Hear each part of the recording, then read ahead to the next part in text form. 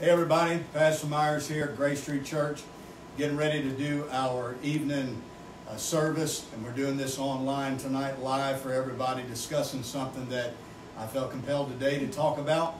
And I believe that as we come together as a church, like we're doing online, having these group discussions, services, if you want to call it that, I just believe that God will be glorified in everything we do, and that we'll continue to see the church connected and growing in the process. As we get started tonight, I've already made some announcements on Facebook to let everybody know what we're going to be doing. And primarily tonight, what the Lord had dealt with me about, and I want to explain it to you so you understand why we're going this direction. I felt like the Lord wanted me to talk about our young people, the youth, and also how it relates to the church right now. One of the reasons that I feel like the Lord led me in that direction has a lot to do with the fact that as a pastor, my heart is broken towards the young people, knowing that we're not the only ones that are affected during this time with this virus and what have you. But a lot of them are at home, a lot of them are doing their school from home.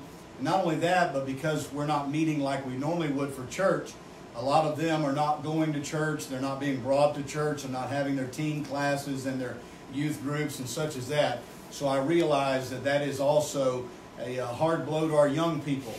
But in the last couple of weeks since this thing started getting stirred up, especially here in the United States, I started recognizing that we have had a lot of conversations about a lot of things pertaining to the church, but in everything that we've talked about with the church and online and conversations among Christians, I started noticing, and it really dawned on me today, there's not been a lot of conversation as it pertains to our young people. And the reason I feel like that is important is because the church is not just about seniors, and it's not just about the middle-aged class. A lot of times our young people fall through the cracks, and that's a heartbreaking thing to think, simply because our young people matter. And we've heard it said before, they're the church of the next generation. And I believe that what we're instilling in them right now is going to have a residual effect on the church of tomorrow and the next generation. And I want to make sure that I'm doing my part. So I felt really convicted today to make sure that we're not allowing our young people to slip through the cracks. And so some people may say, well, Pastor, you know, I was really looking forward to you getting up and preaching a message tonight. I was really hoping that you just get up, tear it up from the floor up. But the truth is, sometimes, and I see this happening a lot right now, we have to step outside of the box. If you haven't noticed, a lot of churches are stepping outside of the box, stepping outside of the four walls, and we're doing things we've never done before. I've never done this before, but I'd rather obey God than to try to keep going through the motions. We sing songs about going through the motions, and yet we keep going through the motions. So I'm stepping outside of the box tonight, and I'm going to do something that I have never done before. And and everything we do, I pray that we bring glory to the Lord's name. That is our ultimate goal, and that's what we all desire to do. Those of us that have met together tonight, to make sure we are bringing the greatest honor, glory, and praise to the name of the Lord. For our Grace Street family, those of you that are joining with us, you say, I would normally be at church on our midweek service at Grace Street's Thursday, and you say, well, I would normally be at church on Thursday. I want to commend those of you who are taking the time to get online and join in with your church. And this is a subject, whether you have kids or you don't have kids, you've never been in ministry, you've been in youth ministry, no matter what the case may be, this message or this lesson or this conversation that we have tonight, I believe that it encompasses the church in general, and it is something that we all can grow from and we can all learn from. And we're going to give you an opportunity here in a few moments. We're going to be given some questions and answers. There's about 7 primary questions would be the backbone of what we're going to talk about tonight. My cousin Amanda here, which I'll introduce her in a minute. We have about 7 different questions that we're going to discuss tonight, and then we're going to have a conversation about what our take on some of the answers would be, and that's going to be through some of our own personal experiences and things that we have been through and things that we have faced. I myself, I've been a youth pastor as well. I haven't just been a pastor, but one of the things we have to remember is that with each generation, there are new challenges, there are new dimensions, there are new struggles. So the things that I faced as a youth pastor way back in 2000 or 2001, and here we are in 2020, may not be exactly the same. So I believe we're all going to learn from that. But I want to give you an opportunity.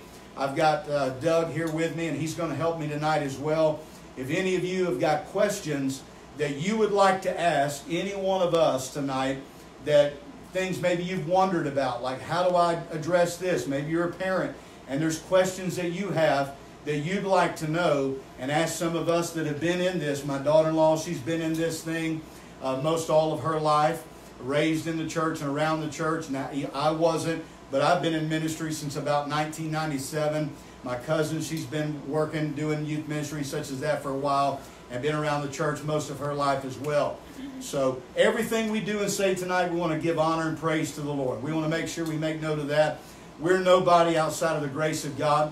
But as we get ready to get started tonight, I want to have a word of prayer, and I want us to do just like we would in any church service. And I want us to ask the Lord to be with us tonight. And if you're at home, you can pray along with us at this time. If you want to go ahead and let's pray right now and ask the Lord to just be with us in everything we say and do. Lamb of God, we thank you tonight, God, for this great opportunity that the church has been afforded. Many have used this online platform, God, to get the gospel out. We may be facing a virus and a pandemic all around us, but we know who the author and the finisher of our faith is tonight, that it is Jesus Christ, the Lord and Savior Himself. And I'm praying tonight, God, that everything that we say and do will bring the greatest honor and the glory and praise to the name of Jesus Christ. Lord, that as a church that we're growing together, we're sharing together, we're learning together through all of this difficult season. But I pray, God, that every word that is spoken tonight will go across the internet and it will touch people in great ways. Stir up our hearts, God. Remind us of our responsibility for our young people and the responsibility of the church, God, in this generation. And we're going to give you praise, Lord, for the way you help us, Lord. If there's young people that may end up tuning in tonight, I pray touch every young person's heart. For every mother, every father, every youth leader, every church right now that's going through this time together, I just pray, Lord, that you'll smile down from heaven and give us the grace to bear through this difficult season. I pray that you'll touch my daughter-in-law tonight, God. Give her the words to say. Touch her heart. Let her feel the presence of the Almighty God of heaven. I pray that you'll touch my cousin as well. Lord, that everything we do, we're giving you praise. In Jesus' name, amen. So I've made it clear, I believe, that one of the directions that we want to take tonight involves our young people and how it involves the church. But I also want to take it to another dimension, and that is the responsibility that our children and our young people have through their parents, and their parents' responsibility, and leaders, all of our responsibility to our young people. So I want to give you an opportunity and introduce you, those of you that are watching that have never met my daughter-in-law. This is my daughter-in-law, Miranda, and she's been faithfully by my side. She loves me to death, as we say here in the South, and I love her just the same.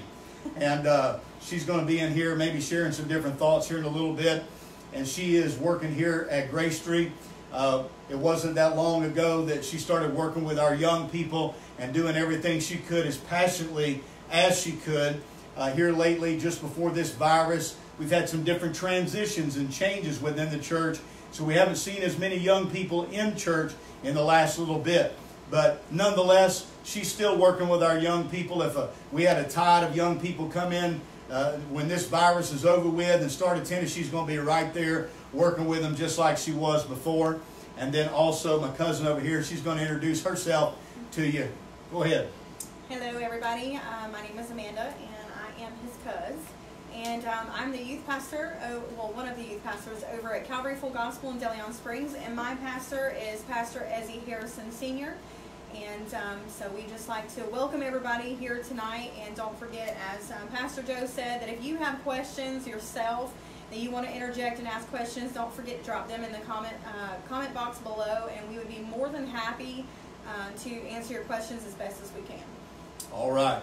So most of you that are watching, you know this is the first time we've ever done this. So we may make a mistake here or there, but you bear with us. We're doing this for God's glory. I'm hoping that tonight we can stir up a little bit of creativity as well for those of you that have kids and those of you that may be in youth ministry. We're going to try to get into talking about some different ideas tonight that have already been implemented, and also some ideas that maybe you can implement. So if you're listening or watching online right now, maybe if you're in the middle of this conversation at some point and you'd like to interject some ideas, we're also open to that, because I believe that in a day like today, we need to take advantage of every opportunity. And if you know something that I don't, hey, if we are able to reach more people by sharing, I believe that's the greatest thing we could do. So what we're going to do at this time, we're going to go through some of the questions that I felt that the Lord had put on my heart to ask, and we're just going to have a conversation, and we're going to allow you to be a part of that conversation tonight and just interject with what we have experienced ourselves. The first question that I felt the Lord laid on my heart was, in your opinion, and from what you have seen, what are some of the greatest challenges that young people today are facing? Let me read that one more time.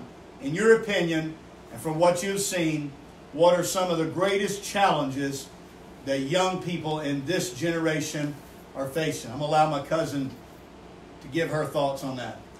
Well, honestly, even before this pandemic even happened, the greatest concern that we have seen children have is they want security. And a lot of them don't have security.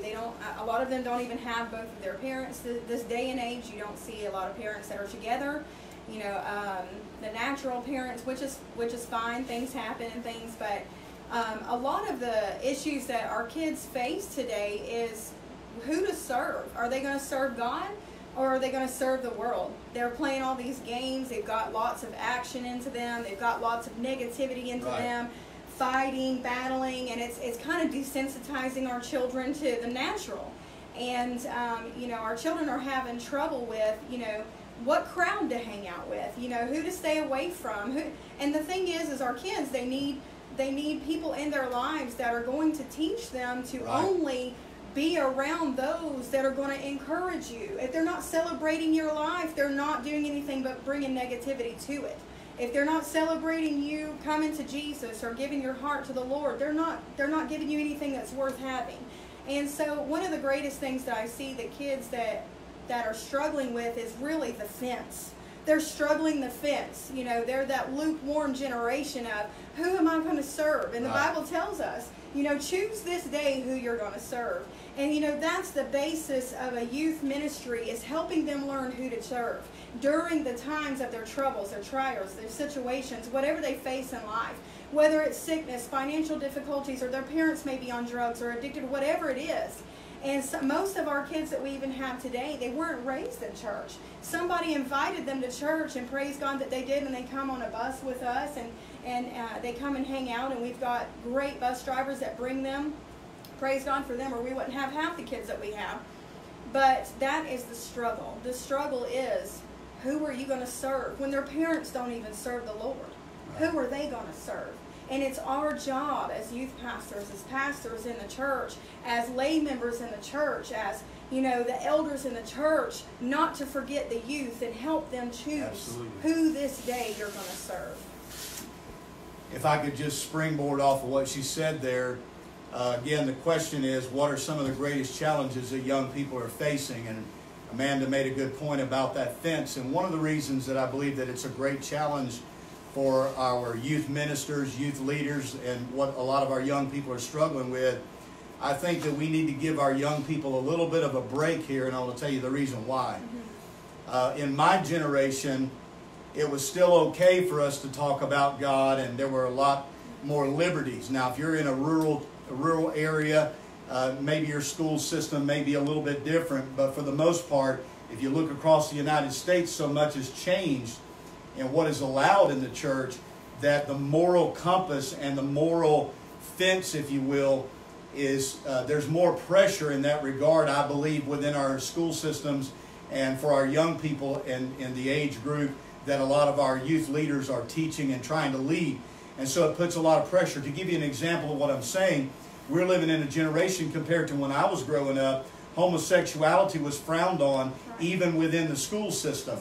And even as a child growing up, if you saw another child doing something of that nature, it was frowned on. And so you didn't see people openly experimenting and talking about it and such as that like you do now. So now we are in a culture when not only is it talked about, but it's promoted and it's celebrated. Right. And so what that does for our young people and for youth leaders is it creates a very difficult fence line, because kids are going to school and they're being told by their teachers and among the kids in the community and all of that, they're beginning to hear that it's okay and it's acceptable.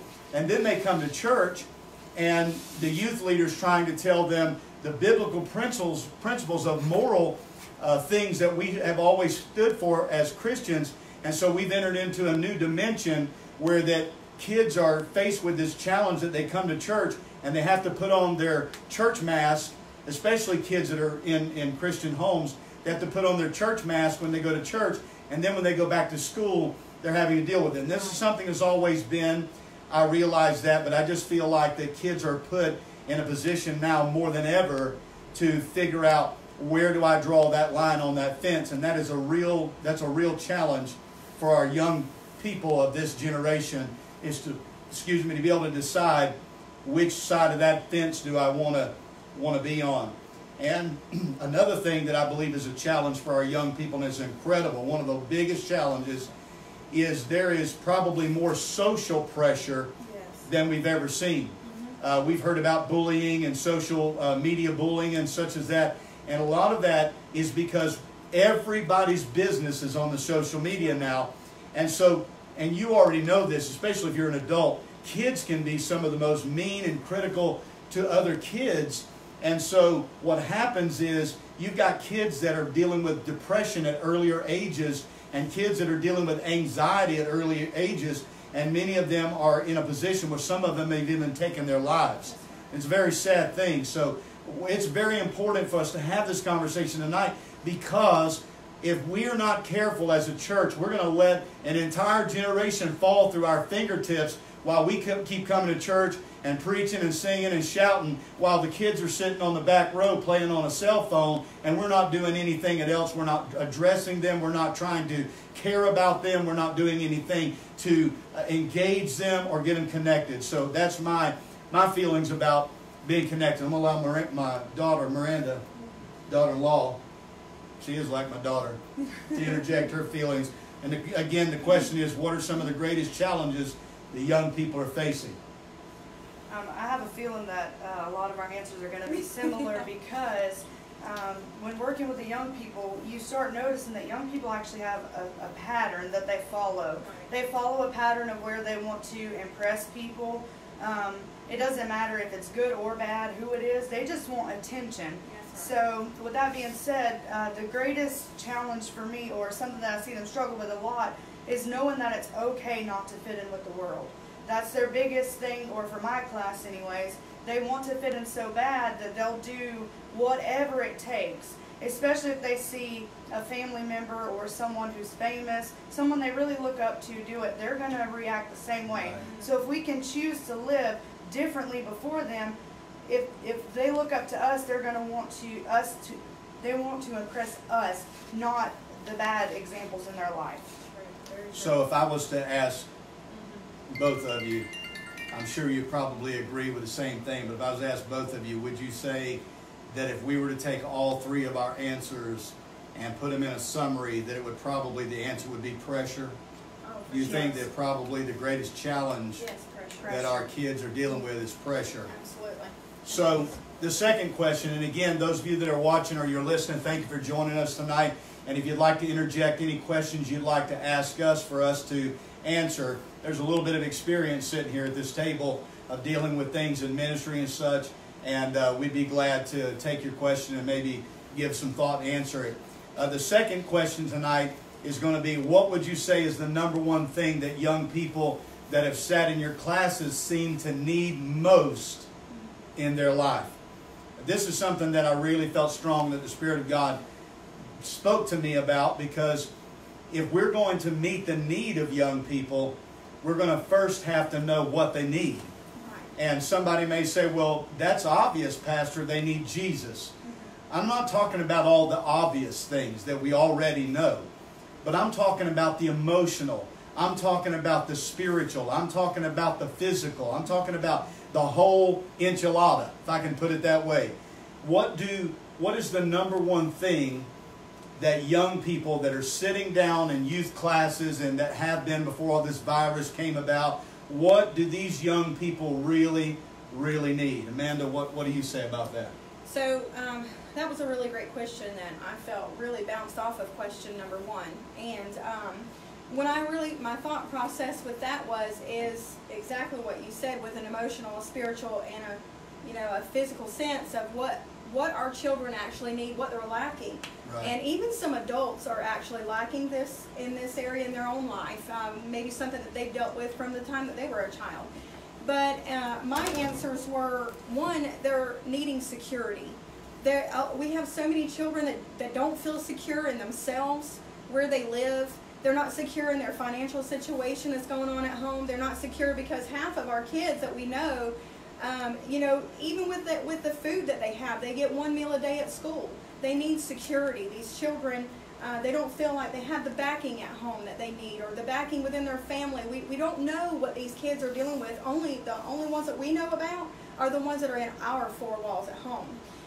Once we begin to develop a relationship with these children, our youth children, we get to know them. We get to know their situations. When they start to melt in our hands a little bit and start to trust us, then it's when we start to build that relationship and they can tell us things like that.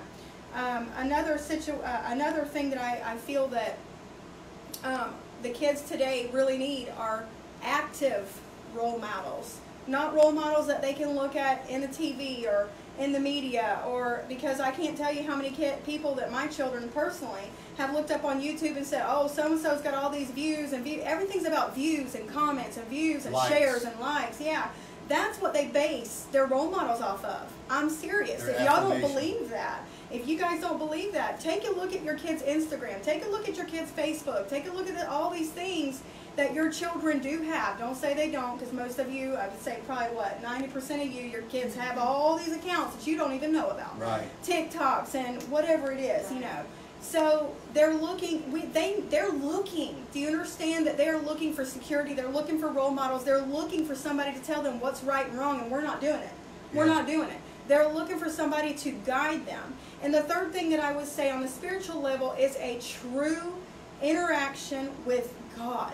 They need a real interaction with the Lord. I'm not talking about going to the altar and saying a little prayer and going away and taking everything back with them. And then going home, right, or even in class, and then going home and acting the same way that they did, reading the same books that they did, listening to the same music that they did. Because I remember even as a child, we heard the song, oh, be careful, little ears, what you hear. Right. Oh, be careful, little eyes, what you see. And it's where we go, what we see, what we hear. Our kids need a real interaction with God, of breaking down, breakthrough, crying it out, giving it to God. Every situation that they're going through, trust the Lord in everything they've got. The Shekinah glory kind of feeling when it comes Right. over them, the Holy Ghost presence is what they need. Amen. So I see that some of you are giving us some questions that we can look at, and you keep giving us those questions. And when we get done with the outline that we have here tonight, we're gonna discuss some of those questions that you have and try to see if we might be able to give you some answers. I want to do my best to not get too emotional here, because this is an emotional question for me. Yeah, for sure. But the question is, what is the number one thing that young people that have sat in our classes seem to need most in their life? I'm not a youth pastor, but I am a pastor. I have youth pastored in the past. But I've had 2 encounters in the last probably 6 to 8 months. And both of them are very similar, but I'll share one of them with you tonight, and I'll explain to you the reason why. That my answer tonight is that I believe the number one thing that kids in this generation need is they need to know they're valuable. Oh, I hear. Just a couple months ago, I had a young lady that she was talking about committing suicide. And she came to me and she was in tears, and she said, I just don't feel like, my life's worth living, and I don't feel good enough, and I don't feel pretty enough, and I just don't want to live anymore. And that really broke my heart. You know, because at the same time, this child's mother was more concerned, and family and different ones within her family are more concerned about all the wrong things, while this child feels like they have absolutely no value. So I felt the Lord leading me to explain to her that she could make it if she wants to serve the Lord, and that she did have value. And over a process of time, without going into our conversation and the private part of the conversation that we all had, when I got done telling her how important she was and how valuable she was, she started crying. She said, "Nobody's ever told me that before." That broke my heart. So if you have young people in your church, or you have kids, while you're busy doing what you do, please don't forget to let them know that they are important. Don't forget to let them know that they're valuable. They have a place in this life. You know, don't get so caught up with all the rules and the regulations and everything we demand of our kids that we forget to stop and just look at them in the face and tell them, you know what, you're handsome, you're beautiful. You know what? Even if your child makes D's in 5 different classes, if they make an A in one, commend them for what they are doing. Because the truth is, all of us have walked down a road where there's areas of our lives that have not been ideal as well. But our kids need to know, young people need to know they're valuable. And I think if the church is going to impact the world today and the kids that are in it, we are going to have to let them know that we believe they're valuable and that they have a place in the church. I think a lot of our kids, they come to church and they sit in the church and they look at it. I hate to tell everybody this, but I'm going to call it like it is. I think a lot of our kids are sitting in church, looking at church like this is our parents' religion. Yeah. This is the adults' thing. This is not our thing. And I think we need to let them know that they have a place in the church. And I know we may not be able to turn over every leaf, and we may not be able to convince every young people, and we may not be able to engage and connect every young person. But once we know what it is that they need, I think we'll be better equipped to minister to them. Miranda's going to share her thoughts. And again, the question number 2 is the thing that young people that have sat in your classes seem to need most in their life. All right, so the thing for me is they need more spiritual stability. And by spiritual stability, I don't mean seeing mom and dad go to church on Sunday and Thursday and that's it. They need to see a good, strong, godly example of how to live a good Christian life. A lot of the kids that step foot in my class, even though their parents are saved and go to church, they have no knowledge of the Bible at all. None. They don't know simple stories that we grew up hearing, like David and Goliath or Daniel in the lion's den. I've heard so many of kids ask me what those stories are. Even though their parents are saved, they have no clue because nobody's taken time to actually sit down and do a devotion with them and explain to them these things. So I think that a lot of our kids need spiritual stability. They need to see mom and dad praying at home and reading the Bible at home and telling their neighbors about Jesus or telling people at the grocery store about Jesus. They really need to see a true revival like we haven't seen in a really long time. They need to see revival. I think if we ask our kids what revival was, I don't think they'd have a clue what we were talking about. Exactly. Amen. What an awesome answer. Because if we're not teaching them, we can't expect from them. I want to share with you a little story from years ago. I've shared this a couple of times through the years, but it really had a great impact on me, and it's something that we're going to get into probably here in a little bit. But I had gone to a youth camp several years back, and there was an altar service probably the Thursday or Friday night of this youth camp. And so we've already had several altar services all throughout this youth camp. Well, after the service that night, a lot of the parents would meet, and we would all sit down and eat afterwards. And a lot of us that knew each other sat around the same table. And I noticed that not just that night, but especially that night, parents were starting to get into a trend where that after the service was over, they would go back and sit down to eat, and they would complain about how their kids didn't get in during the service, and how that their kids didn't go to the altar and pray, or how their kids didn't really get involved during the camp. And I heard that for a couple of nights, and that last night I finally had enough of hearing that, because I know that some parents were genuine in what they were saying, but here's where the problem that I had was. I knew those people. I churched with those people. And some of the same parents that were criticizing their kids for not getting in the altar are some of the same parents who never go to the altar.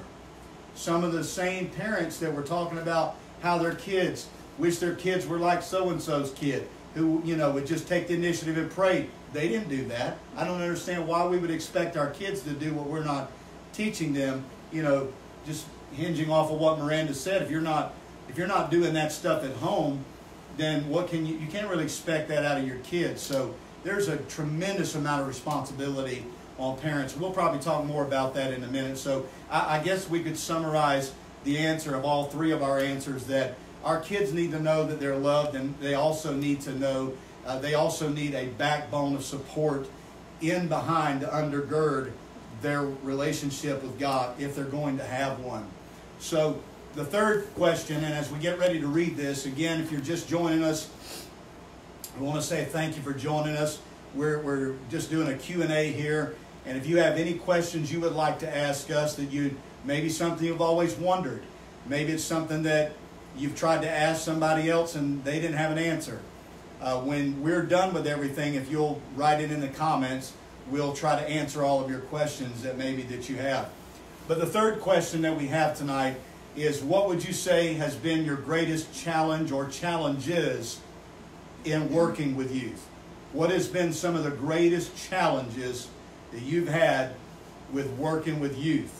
Maybe we could say challenges with connecting with them. I mean, we'll let you take it. Well, I don't know if the parents are ready for my answer. Parents, hold on the seat of your pants. It's coming your way. Both So, barrels. Here it I'm comes. just thankful I'm at his church and not anywhere else right now. But I would say, to be honest with you, my greatest challenge is not the youth. My greatest challenge in everything is the parents expecting you to fix their kid, number one. And, you know, whenever you do try to do your best and you teach them, and you even have to, in a youth pastor way, chastise them in a way. Of course, we don't beat our kids or nothing. You know what I'm saying? You know, you teach them with the word what's right and what's not right, and then they turn around, they're going to pull you aside and get mad at you for telling them what they asked you to tell them. Right. You know, they're asking for your help, and then you turn around and you help them in the best way that they can. You're not getting the parent support. You're not getting into that. The one thing that you do get is the pastor's support. Praise the Lord that you got that. But a lot of the issue that I've ever seen really is parental support. I've had parents leave our youth group, you know, just for me saying, hey, I'm going to implement something new. This is what we're going to start doing for attendance. So for attendance, we're going to sign in, you know, on this digital app that I have, so that, you know, they can be rewarded. We're going to do a reward program, just all kinds of things, you know, to get them to come and all that. Things that a lot of youth pastors tried. And due to something so trivial as that, right, they rip their children out of our youth praise team, or they rip their children out of the youth period, and we don't see them for I don't know how long. And it's something that, you know, you did from your heart. You're trying to guide their children, you know, get them, because look, they'll go to every sports game. They'll go to every single, you know, program that's out there. They'll go watch movies. They'll go bowling. They'll go to the restaurants. They'll go wherever, go to the beach, wherever. But yet, we're doing the best that we can to keep them connected. Just like you would plug in something, like say you want your TV to work that you got that's brand new. You got to plug it in. You got to get power to it. You know, we're trying to plug them in to the Lord. With the Word, with prayer, with whatever we've got to use, we're trying our best to help raise your children in the Lord. And that's where we need the parent support. And I think that's the toughest thing that I've had to battle with our youth group, is the parental support.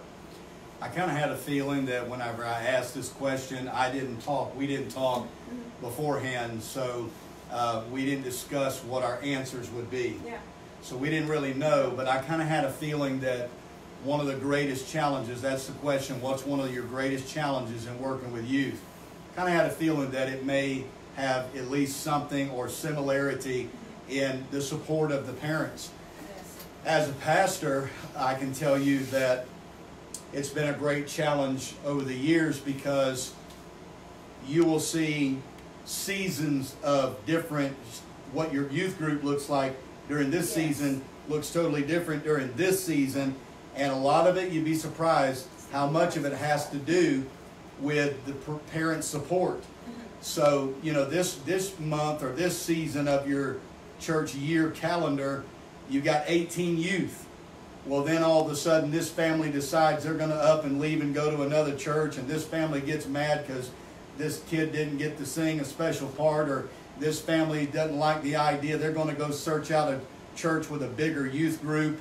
And just, I mean, there's so many different aspects of it, you know, what the church can offer. And with that, let me say this. If you're searching for a church that's got more to offer, you have to remember that that church doesn't have more to offer because they have people that won't support it. The only way a church can have something to offer is if you've got able-bodied, willing people to make it happen. So a lot of times people want to be able to go to a church where that if they decide to take their kids to a youth group once every 3 months, then great. It's hard to have a youth group like that. It's hard to have a close-knit, a powerful youth group.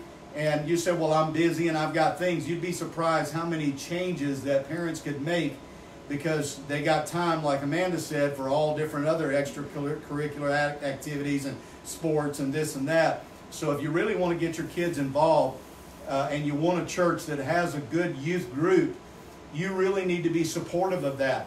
It's kind of hard for them to have choir practice if you can't get anybody to show up and bring the kids to choir practice. And I know that in a lot of churches, you know, you have families that live a long ways off. Some of them are doing good to get home, cook supper and homework. And I understand all these challenges, but at the day's end, it's kind of hard for us to complain about what the church is not offering us if we're not supporting that in that respect. So I would also agree 1,000%, if that's a thing, that one of the greatest challenges that most all youth ministries face is getting the support of the adults and the parents. Get behind it. If there's a youth function, bring them to it. Encourage them. Get them to it. I've even had parents before that would say, well, little Johnny didn't feel like coming, and so what'd you do? Let him sit home and watch Code Blue? Or what'd you let him do? Sit home and watch him play a video game?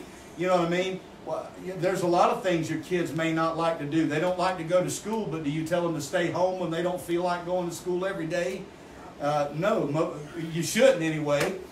You know, right now during this coronavirus, it might be a little bit different. They're saying, please come get my children. Right.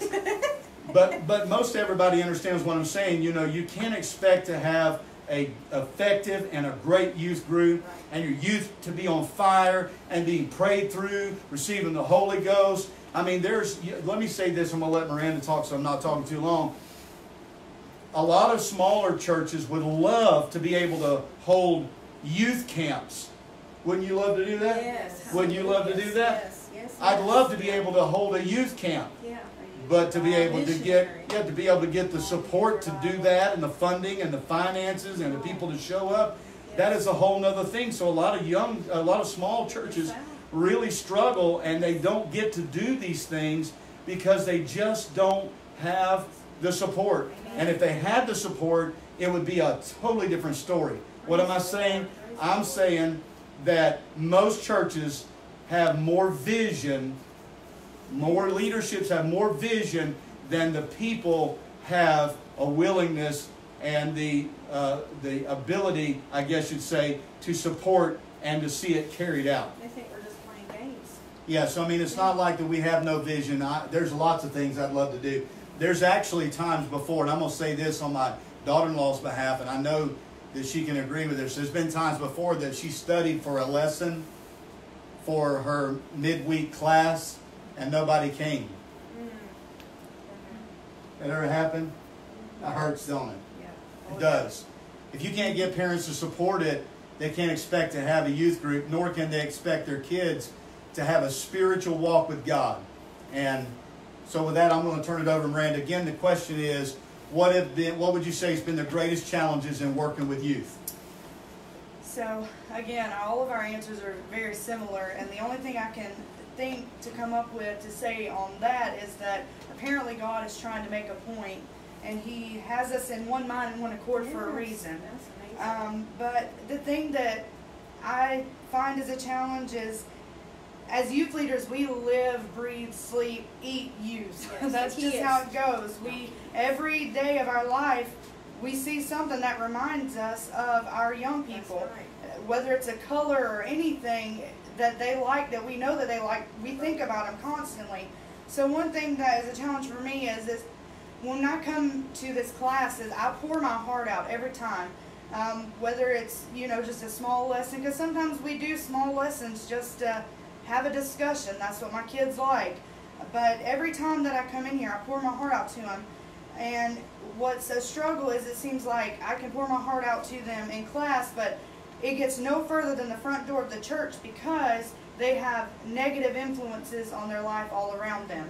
As soon as they step outside of the church doors, everything that I have taught them to save their life spiritually goes right out the door, and nothing is ever done with it. It's never practiced because they don't see anyone else doing it, and I can only teach them a few times a week. They don't live with me. They don't get to see me every day. So they are living their life based off of what they see around them. So that's a struggle for me. Yeah. So I had missed this earlier, and it must have been meant to be that we interjected right here, and this will fit perfectly with all of our answers. And I would say that if we were to summarize all of our answers, it's very clear, especially on that our greatest challenge with being able to minister to the young people would probably be a lack of support from parents Right. and parental support. So with that, I want to read you a verse, because I meant to do this earlier, but this fits right in here. It's Proverbs chapter 22 and verse number 6. A lot of people know this, and it was funny that right before my cousin and I hadn't talked about it, and she had already had it ready in her Bible, because the Lord had already, I guess, dealt with her heart about it. It's kind of funny. So, chapter number 22, book of Proverbs, verse number 6, and this is what it says. Train up a child in the way he should go, and when he is old, he will not depart from it. Start working with your kids now. If you got grandkids, do everything you can to be an inspiration. And you may say, well, my daughter, my son, they're not doing anything to lead my kids the right way. Sometimes there are limitations that prevent you from being able to have any influence. But if there is anything you can do, the first thing you can do is lead by example. The greatest thing you can do for your kids is lead by example.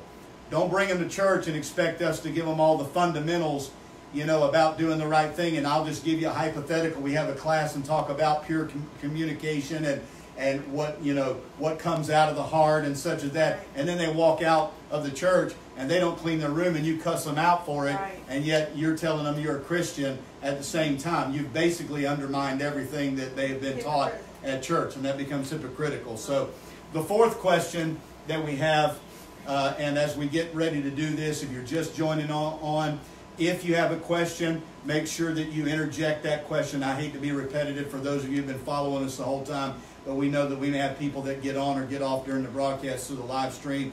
So if you have any questions you'd like for us to answer, put them into the comments section. We'll try to get to them at the end.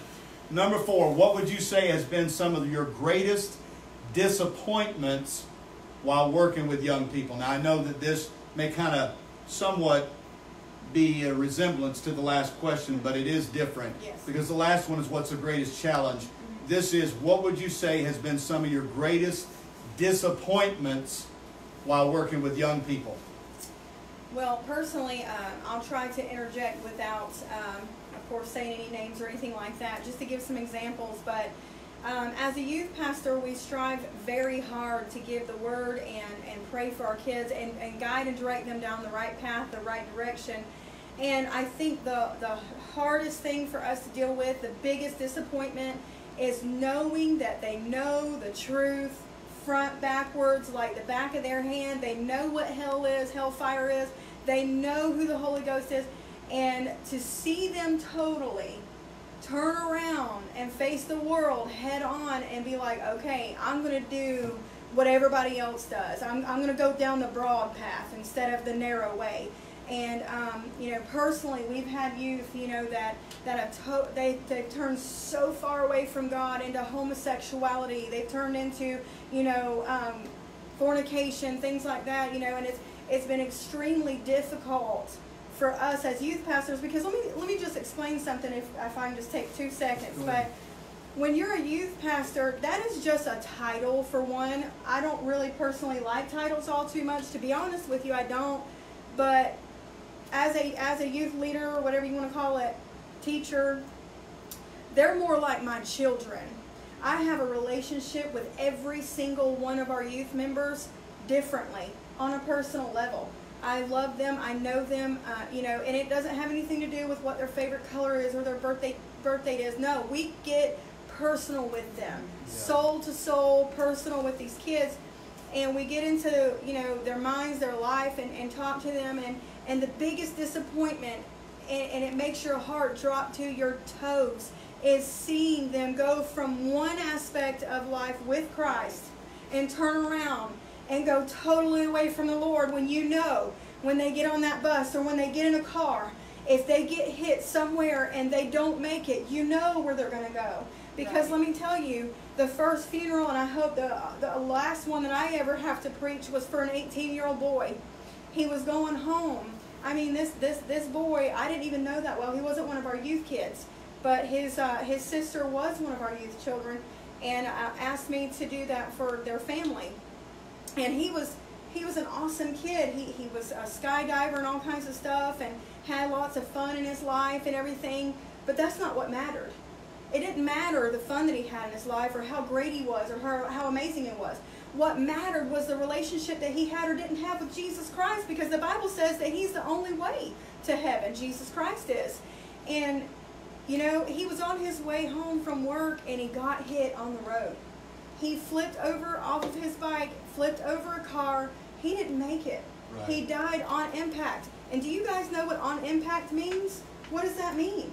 We don't get any words out of our mouth. Right. We don't get to ask for forgiveness. Right. We don't have a second chance. Right. If you're not saved, if they're not saved, we get to know where they went. And then everybody wants you to go to that funeral and preach them to heaven. You can't do it. If you're really a child of God, you cannot sit before those people, because you get to answer for everybody that you just preached around. Right. Right? When you've got that moment to say, listen, it's between them and the Lord. I can't judge them. But if they were saved, this is where they will go. If they were not, this is their other option. And I'm sitting in a room full of absolutely high, everybody in there was high on drugs. And I preached the word no matter what. Even if they were going to boo me down, or they were going to get upset with me, or tell me, okay, you're done, whatever. I did what I had to do, and that's what we have to do as Christians. When our kids turn around and go the wrong direction, you have to get them. You have to pick them and say, listen, I love you. I love you with all my heart, but I'm not accepting your sin. Right. Whenever that person came to me and said, is it wrong for me to have this relationship even though it's of the opposite sex? I said, absolutely. It is absolutely wrong. I'm not judging you. I love you. But that is wrong. Right. And that's our job, that no matter what the media says, or that the Christians now say, that it's okay, or some, not all Christians. We know that some religions are now accepting homosexual pastors and things like that. They're sending them to hell in a handbasket with them. The blood of that congregation is on that person's hands. And I think that's the most disappointing thing, is seeing your children go a different direction. I'm saying your children because they're like my kids to me. Yeah. But when you see them totally turn away from God, when they know what's right, their whole life have lived in church and they know what's right. And it's important that you think tonight that what Amanda was saying there about how that young person was in a head-on collision, and just like that, they didn't have an opportunity. Most likely, you know, we weren't in a car, but we would say that if they were killed on impact, there's very little chance for them to be able to pray through. And with that, I would say that's just another reason why that as parents, and why we should do what we're doing right here tonight, Yes, talk to them. is to make sure that we're engaging with not just youth and leaders and people, but all of us tonight having this conversation. Because can you stand by the graveside of your child and know that as a parent, know that as a youth leader, know that as a church, you could have done more? That's something that I don't want to have to stand by a graveside and wonder, did I do enough and say enough? I mean, I know that we have challenges, but at the end, if you know that you've done the right thing, then there shouldn't be any guilt there. But I would say tonight for myself, the question again is, what would you say some of the greatest disappointments you've had while working with young people? I would also say what Amanda has said, that in essence what she's saying there is to watch kids turn away Yes. after you have invested so much. Right now, there are kids that are no longer kids, and they've gotten older and they've gotten out on their own, that I have, at one time, I pastored them, and now that they're older, I've watched how that everything they've been taught, they've just kind of tossed it to the side. That's a major, major disappointment, and I think anybody that's worked with young people would feel the same way. So I concur with that.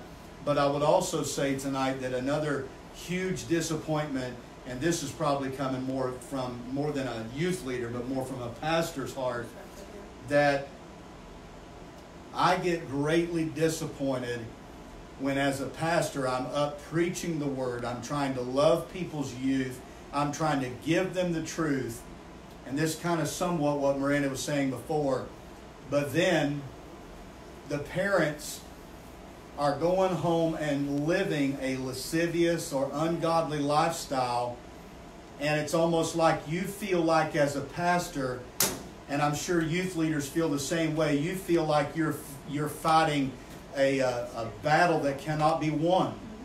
Because how can I have a class and teach my kids, or how can I have a service and preach to these kids or these young people of the truth, and then you've got parents going home and they're doing things in front of their kids, and they're from this man to that woman to this woman, and they're stealing and they're cheating. They're doing things that their kids are watching, and even if the kids don't say anything, then you begin to watch as the kids emulate the things that the parents do. And, then the parents get upset. Well, why is Susie, why is she pregnant at 15 or 16 years old? And sometimes you don't want to be blunt and hurtful in any way, but if truth be told, it has a lot to do with the fact that even though your pastor was preaching the truth, or your youth leader was trying to warn you about the lust of the flesh and all of these things, sometimes it has, not always, but sometimes it has to do with the lifestyle that's being lived in front of these kids. Some kids are going to do what they're going to do no matter what the parents do. So please don't misunderstand what I'm saying. I'm just saying that if there's room for improvement, it should be done. But for me, one of my greatest disappointments is feel like I'm fighting a battle that cannot be won, because I'm going to preach, and then whenever they go home, it's not going to be upheld. That's probably my greatest disappointment for me. Miranda?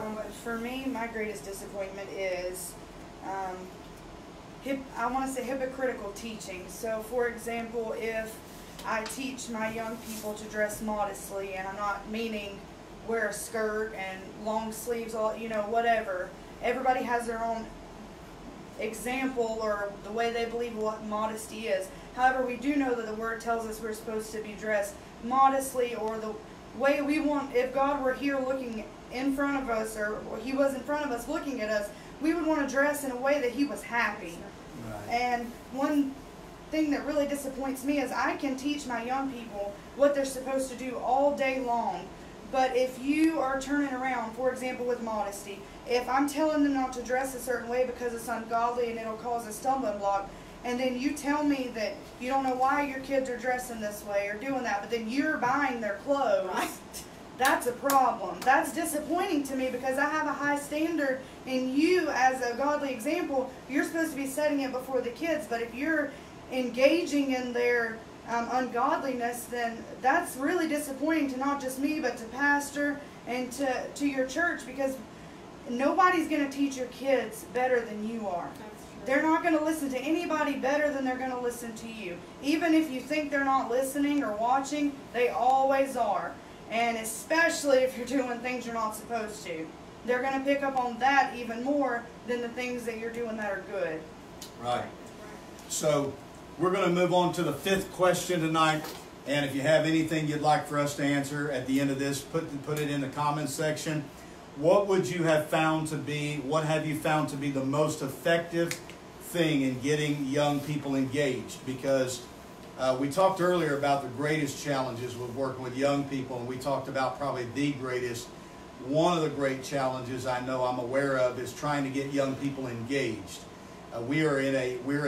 Sometimes we feel like we're in competition with Instagram and Snapchat and devices, and a lot of kids, if truth be told, if you gave them the choice over an iPad or a teen class, a lot of them would pick an iPad. Right. I'm just telling the truth. And so a lot of us feel like we're in competition with technology in this day, so it's very difficult to get kids engaged, to really engage and get them connected. So the question number 5 is, what have you found to be the most effective thing for you?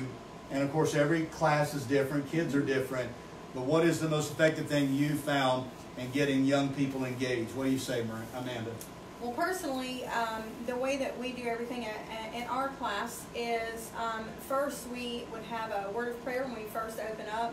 And I know some kids would think, oh, that's boring, but that's what we do first. You know, that's something we need to get into that routine of, hey, you give God your first few minutes no matter what. We want to train them that when you get up out of that bed, you tell the Lord you're thankful for that breath of air and you're thankful for the blood to still run through your body. And so we pray. And then the second thing that we do before I ever get into a lesson, and it always engages my children, and again, like you said, every youth group is totally different. You may do things a different way than I do, and that's totally fine. But as far as the question goes, the way that my kids get engaged is after that prayer, we have a game.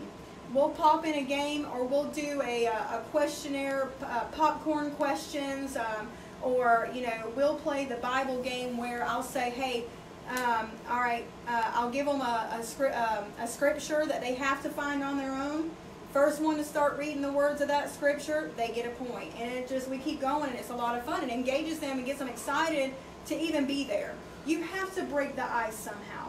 And then when you've got new kids, the best icebreakers are things like that. They don't want to stand up in front of everybody and say, I'm so-and-so from this place and that. No, they don't like that. They don't like the attention like that unless they're goofy, comedic types kids or whatever. So we go into a game, and then after the game or the scavenger hunt, whatever we do, we'll go into our word, and we'll go into that and have snack and things like that. But that's kind of how we break everything to engage our kids. So if I was to give an answer to number 5, and again the question is, what have you found to be the most effective in getting young people engaged? It's been a few years since I've been a youth pastor, but I have also worked with young people since that time. I personally feel like one of the best ways to get young people engaged is to remember that it's not all about you. Right. You've got to give them something to do as a part of whatever, to allow them to become a part of it. So what do I mean? I'll give you an example.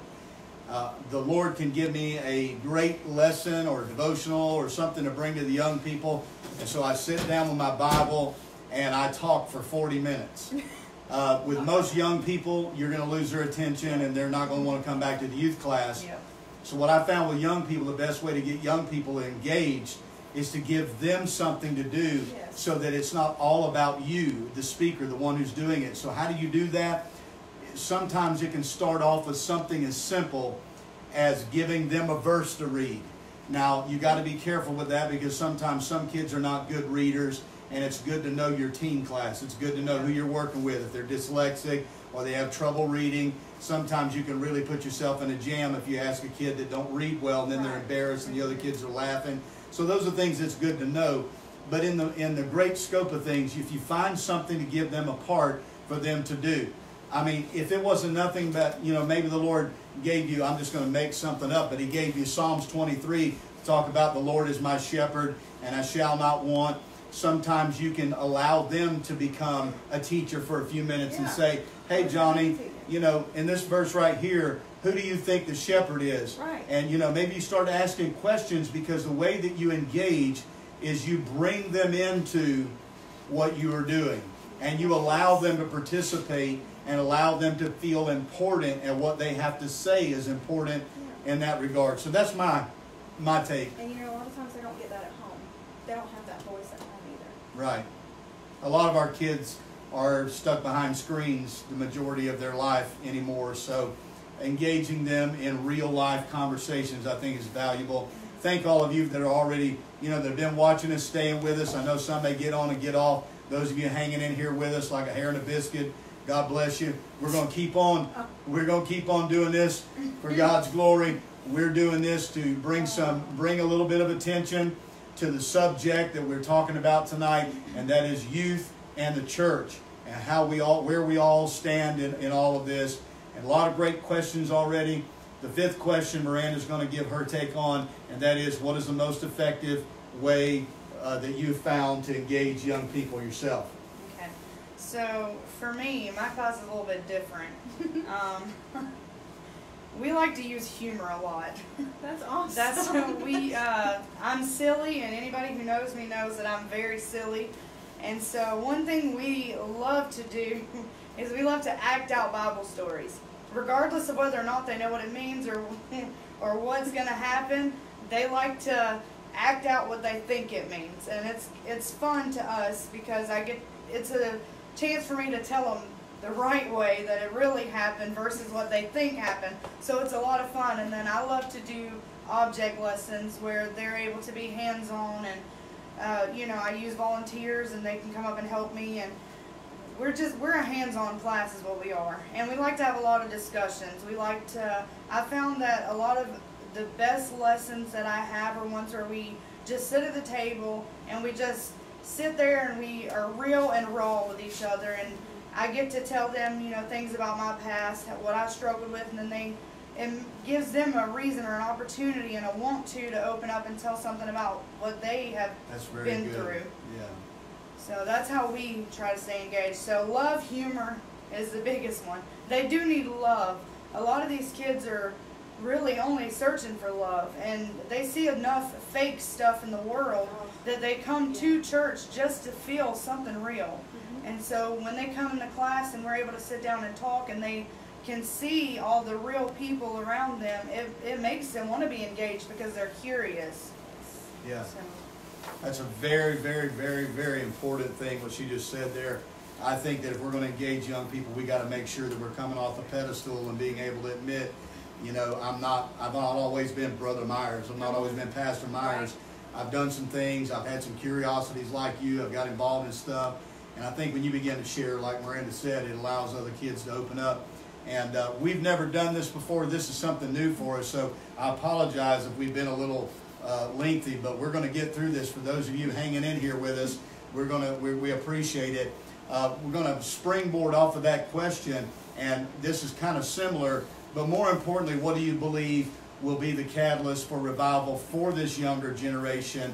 In other words, like, what will the church need to do to help bring about a revival for our young people? Do you think that we're even anywhere near that, or it's possible? What do you think we could do to kind of help initiate a revival within our young generation? What are your thoughts? Well, I think about the position that we're in right now. What greater position that we are in now, that our children are at home. And I believe that this all happened at such a time as this, is how I like to think about it. We got to find something positive in every negative situation. And even with the virus that's going on right now, your children are home, your parents are home. What better time to get Christ in your home? Everybody to get on your knees before the Lord and really have time with God. The way that I think that revival is going to come back around, like true revival, to come back around with our kids and our church, is going to be the church. You are the church, not that building, but you are who Christ is coming back for. You're that bride, and you're the church. So it's gonna to me, I feel like revival is going to happen when revival breaks out in your home.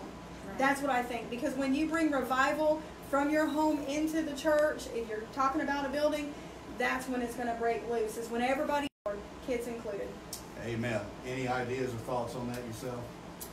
Me personally, I think that hungry parents can lead to hungry children, and hungry children are going to want revival.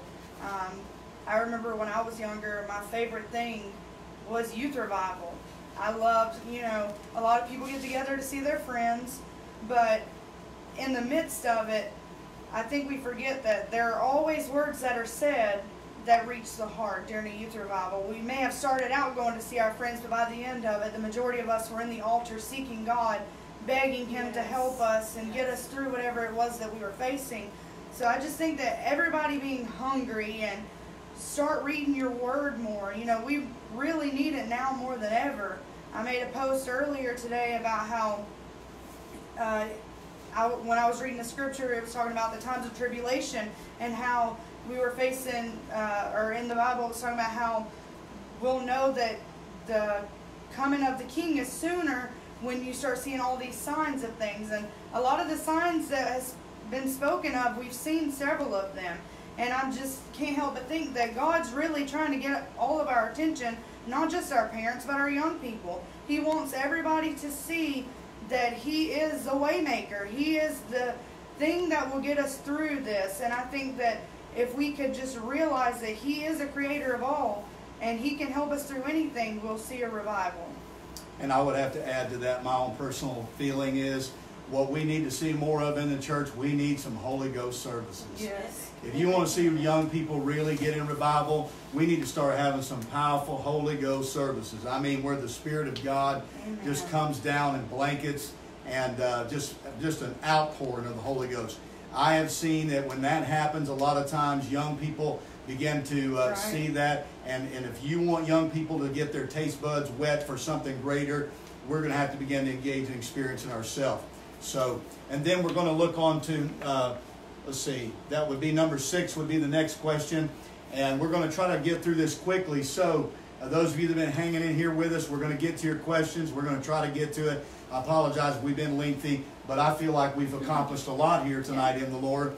So, number 6, what would you like to see parents, grandparents, and guardians doing during this season where the church is unable to meet as we have in the past? Now, if you've waited all this time, this may be one of the most important parts, because right now with the coronavirus and a lot of kids home and a lot of the kids that are not able to be in their youth classes and their children's church and such, what can we be doing right now? What can you do as parents during this time where we can't meet during this? So is there any ideas or things that maybe you've seen other churches do to keep young people connected and that sort of thing? What can we do?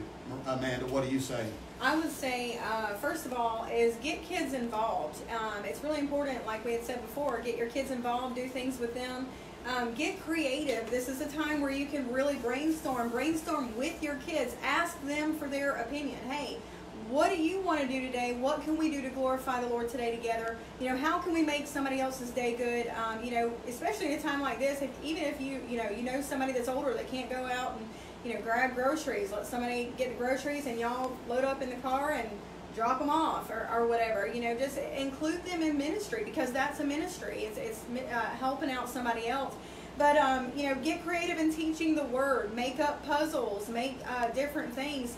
We have to keep things creative, whatever it may be.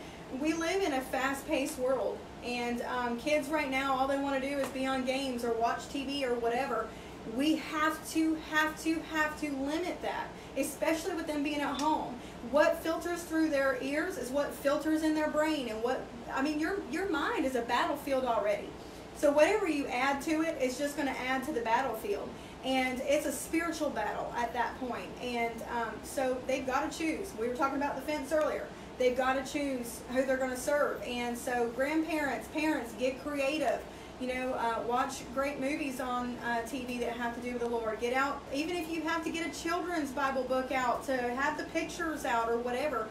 Use this time to get creative, games, whatever it is. If you need any ideas or whatever for certain biblical games, I'm sure you can ask all of us. We've been in ministry for a while to get these kids engaged and to do things with them, and we'd be more than happy to help you with that. So I would just say, just realize you're living in a fast-paced world, and where They've got to continually be entertained all the time. So we've got to break that cycle. Go outside, get in the pool. If you don't have a pool, turn the sprinklers on. You know, the water hose, whatever. Have fun with them, but always make sure you get in the Word with your kids. Right. And if I could say anything, I'm going to keep my answer short here, and I would just warn you to never be guilty of using religion, spiritual things as a punishment for your kids. Right, yes. As a pastor, one of the things that I've seen is that a parent may say something to the degree of, for example, you know, give me your tablet, you've been on it for 2 hours, you're not going to get your tablet back before I see you read your Bible. You got to be very careful that, and I understand there's a fine line there. I don't want to sound like I'm not, you know, implementing the spiritual things, because that's what I do want to do. But you got to be very careful how that you handle kids, because if you start teaching your child that that spiritual things, you're going to be punished if you don't do these things. You're really not going about it the right way. Don't let getting them engaged in the right things be a form of punishment. Right. So just remember that. That would be my thoughts and interjection. Some things that you could do during the season, because what Amanda said, being creative, coming up with different ways. There's different games. There's different stuff you can get involved in. Amanda's been talking to me, and as she had mentioned before, about doing Zoom and different apps and stuff like that that you can do with young people. What would you say that some youth leader that may be watching this or may watch this after the fact, some things that they could do right now to keep connected with their kids other than just calling or texting?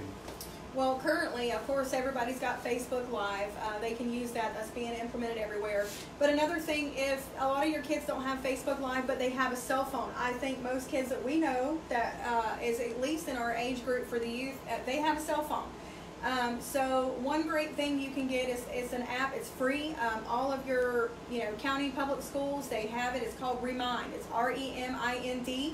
It's a free app, and you can set up groups on there, name the groups, put all of your contacts for your youth kids in there, and you can have group chats right there. It's free.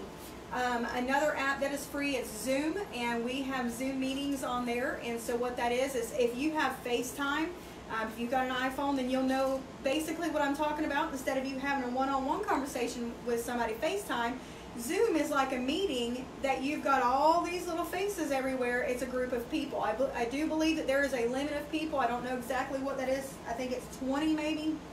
I'm not sure. I could be wrong.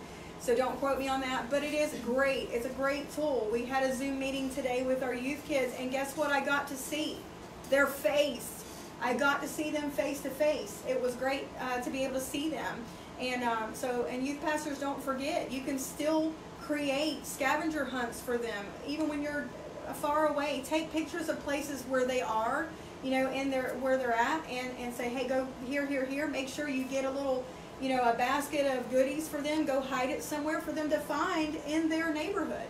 And there's ways around all of this. Yeah, countless things. I mean, Yeah. card, if it's a birthday, maybe Yeah. send a birthday card. There's a lot of different things creative that you can do, just staying engaged with them, making sure that you don't forget that they're going through this coronavirus stuff just like everybody else is.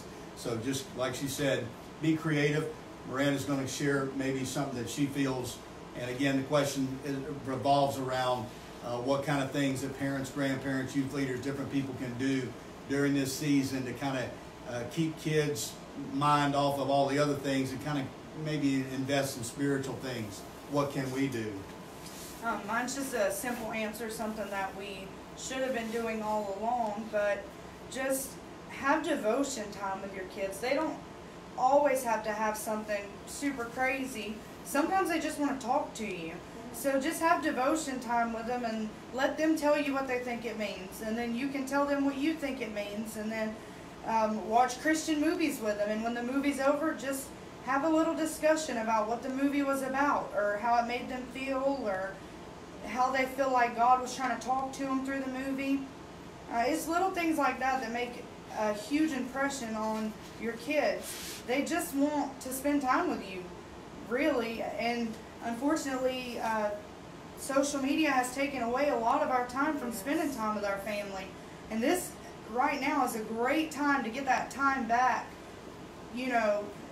that we've kind of lost, we can start making up for it through this time.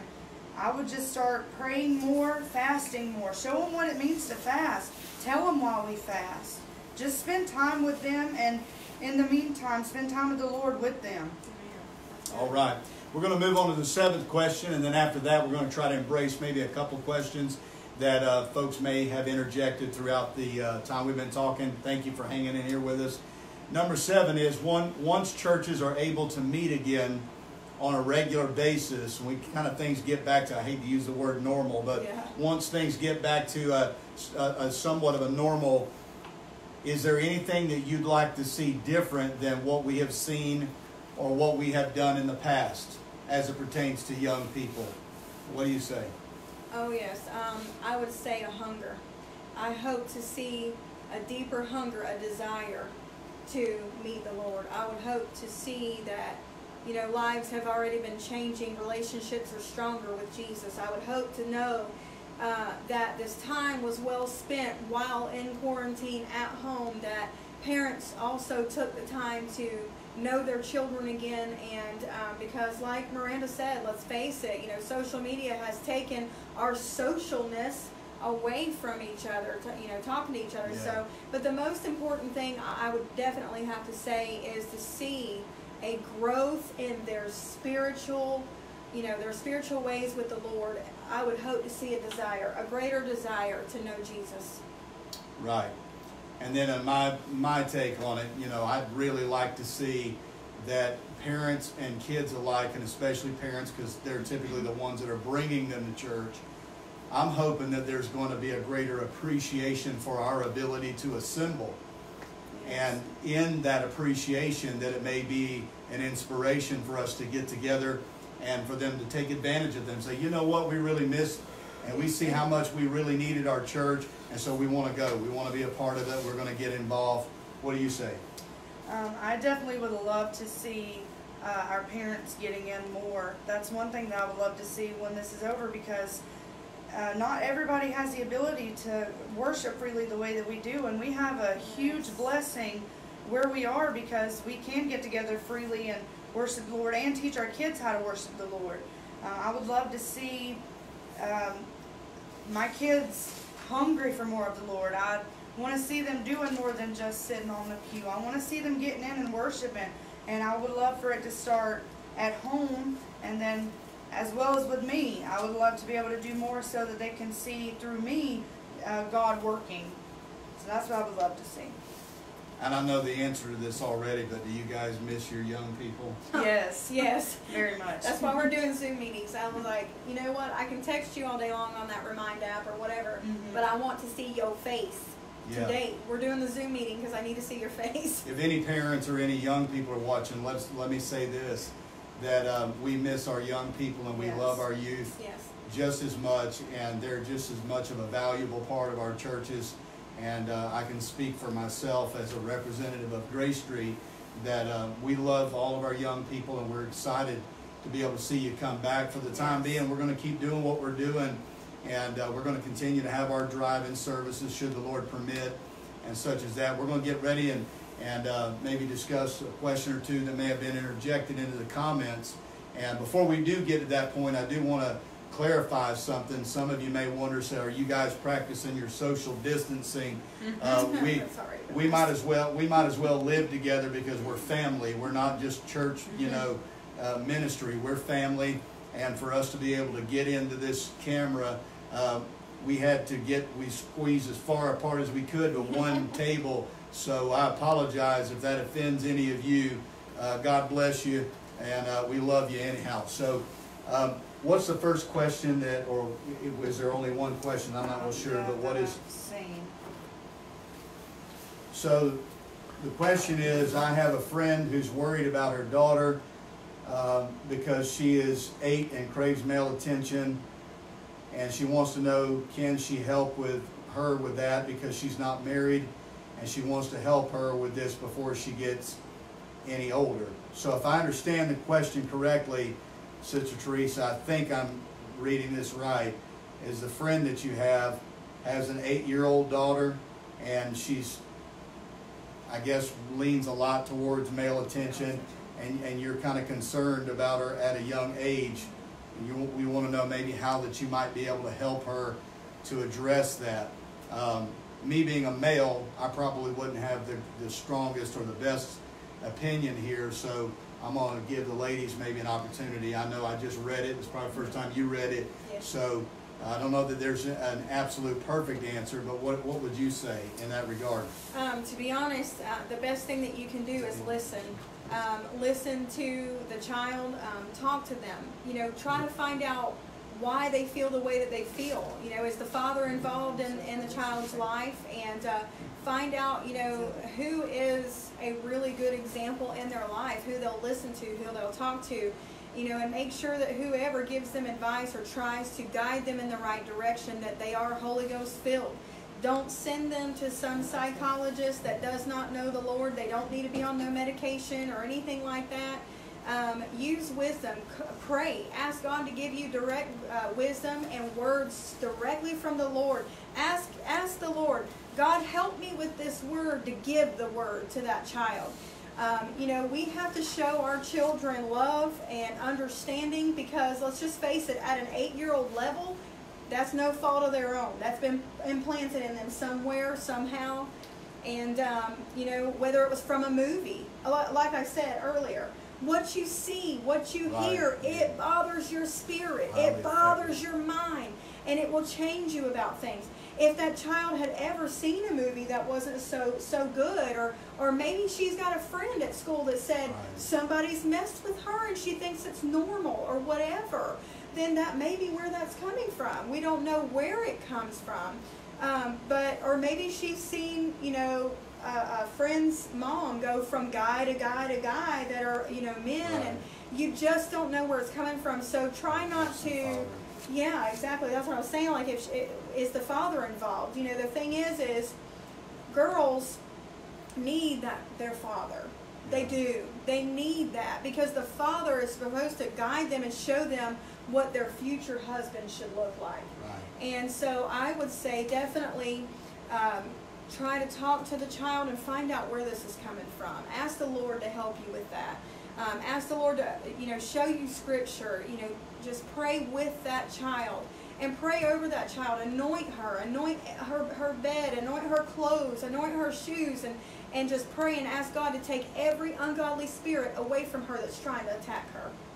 Right. My personal opinion, and this is a male opinion, so take that for what it's worth, but I believe that when you have a young daughter in that regard, it's not out of the ordinary. Of course, you have to tailor your conversation to their age level, what they can receive. Yeah. There's some things you may not want to say, but you have to have a real conversation with kids, and you have to sit down with them and explain to them. I think that in the age that we're living in, with as many things as we've seen that have gone awry in our culture, that it's appropriate to have a conversation with a young child and explain to them there are certain things that, you know, shouldn't be touched, areas that shouldn't be messed with, you shouldn't be seen undressed, and have these types of conversation about the importance and the value of your privacy and your femininity as a young girl, and have a real conversation. That's the only way you're going to start that. And I will say this, whoever that child has the most respect in is going to be the person that needs to have the right conversation with them.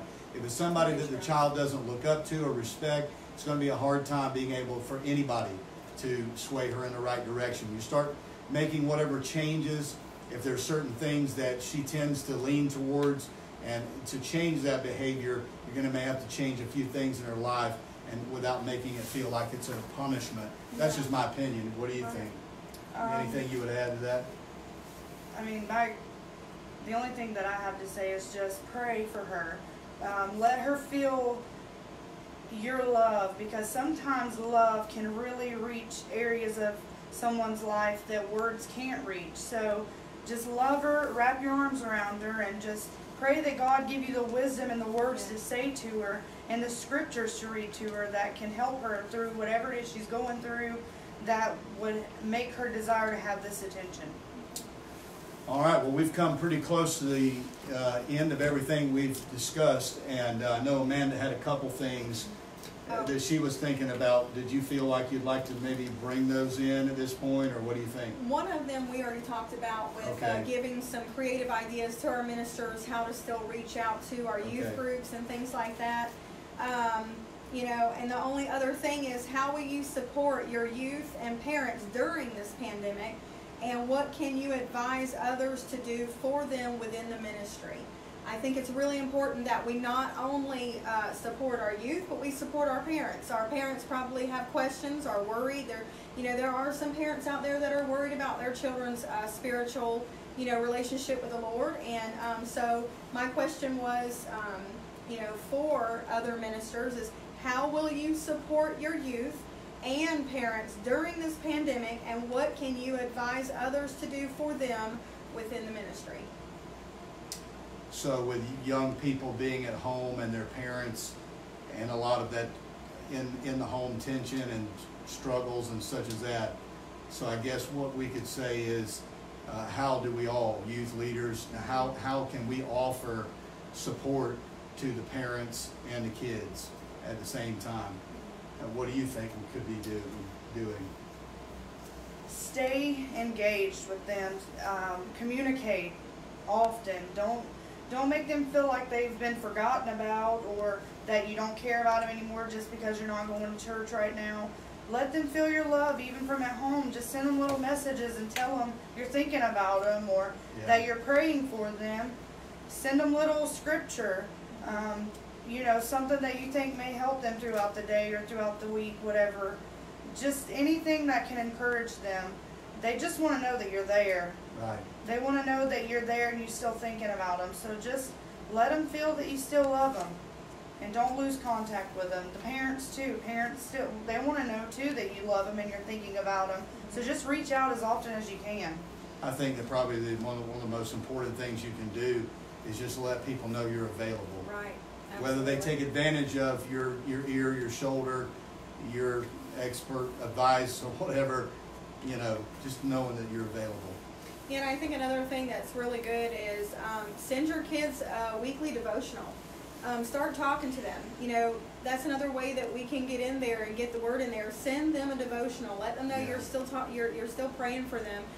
They just need that connectivity. And the other thing that I was going to say is even though there's a pandemic, God is in control. Everybody's really scared and worried. Rightfully so, we're worried about it. But the Bible tells us not to fear, not to have fear, but to pray constantly, fast and pray, And so let's just remember that who really is in control here.